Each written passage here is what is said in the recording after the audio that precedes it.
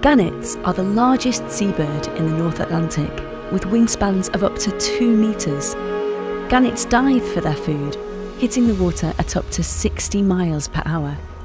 They have special adaptations to protect their neck and body during impact, such as locking vertebrae and air sacs to cushion the blow.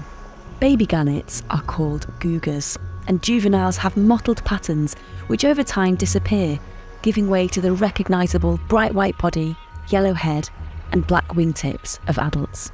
Scotland has the largest colony of Northern Gannets in the world, on Bass Rock in the Firth of Forth.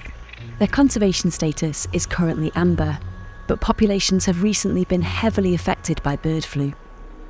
To recover, they now need our help to reduce other pressures on them, such as plastic pollution, overfishing and climate change.